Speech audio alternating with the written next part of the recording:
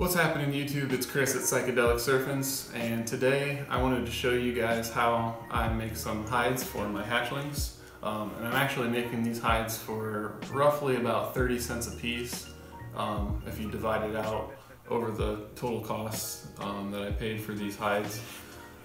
So basically what I'm using for these hides is these little food container, storage containers, and I got these off Amazon. They were roughly about $15–16 for 50 of them, and the thing I like about these is not only do they fit really well in the V18 tub that I'm using for my hatchlings, but you know, they're also black, which I like. I didn't really want anything colorful, and that's all I could really find at like Walmart or any of those stores. And what's also nice about these is they're machine washable, and they're also obviously food safe, so they're not going to hurt your reptiles or anything like that. So let's go ahead and get started with how I go about making these hides. All you're really going to need is, and you don't even necessarily need this, but I got this little template that I made out of some cardboard just to keep the cutout consistent in the containers. And then you'll just need a Sharpie to mark that. And then the key to make this really easy is this tool here, which is actually called a hot knife. And I also got this off Amazon. And basically this is like a soldering iron, but it has a razor blade attachment on the end here. And this is used for cutting through plastics and styrofoam, and I think also used for wood burning projects. But it works really well for these containers. If you try to cut these containers with like a pair of scissors, this plastic will actually crack really bad. So this tool here works really perfect for this application, and it also leaves a nice melted edge, which is nice and blunted, so the snakes don't hurt themselves, you know, as they're going in and out of the hide. So anyways, we'll go ahead and get started with making these hides. I'm going to go ahead and adjust the camera real quick so you guys can get a little bit closer up view of what I'm doing. So bear with me, and then we'll get started here. Alright, so to get started here, we're just going to make a mark for our cut with this template.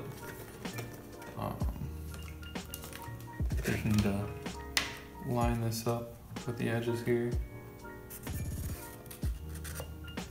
Just like that.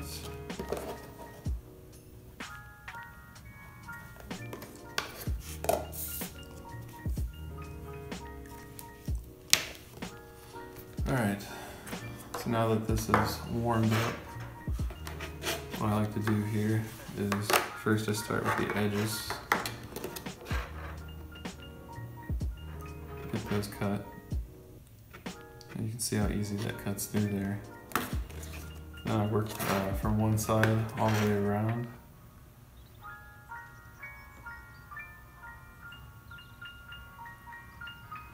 I just try to keep as smooth as possible here.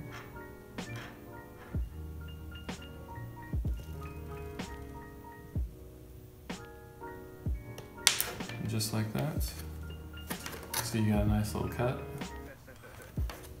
A couple spots I gotta clean up here.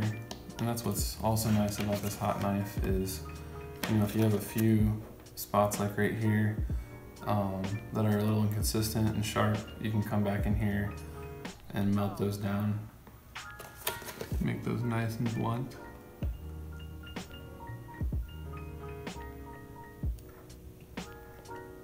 And I like to just go over the whole edge here and just make sure it's nice and smoothed out. And you want to hit these corners real quick, just because those leave some sharp points.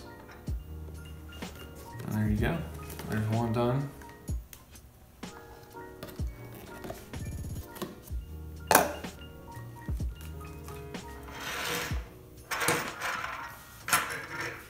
So I have 6 more of these to do, and I don't want to bore you guys, so I'm going to go ahead and throw that on a time lapse to show you the rest of these 6.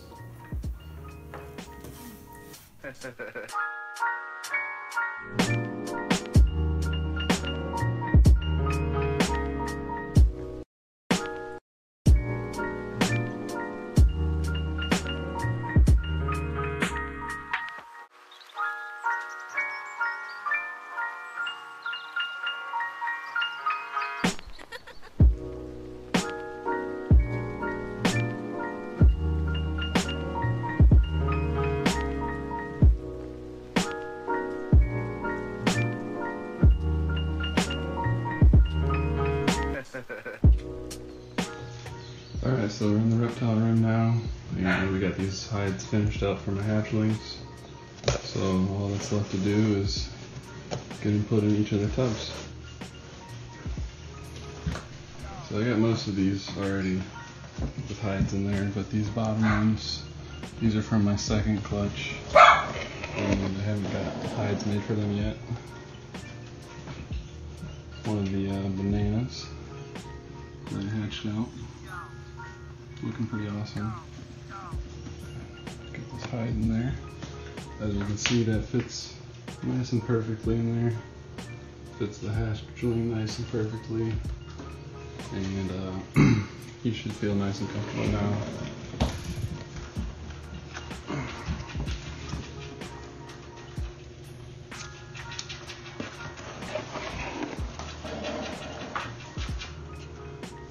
Got another banana here.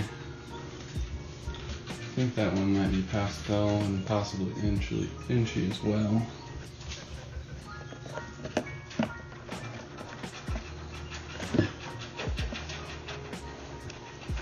A little bit.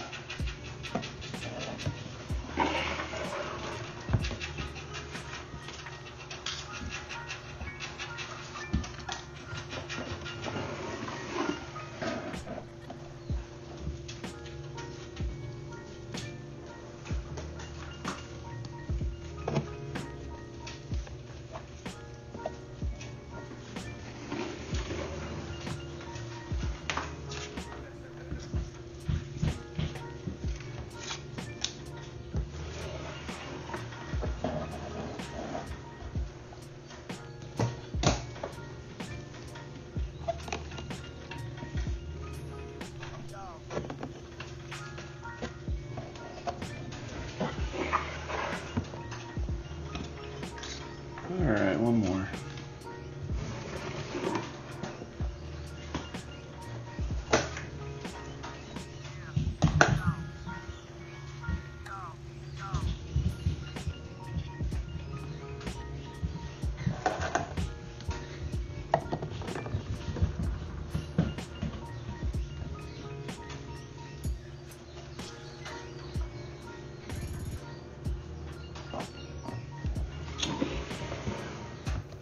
Alright guys, so I'm going to go ahead and end the video for today.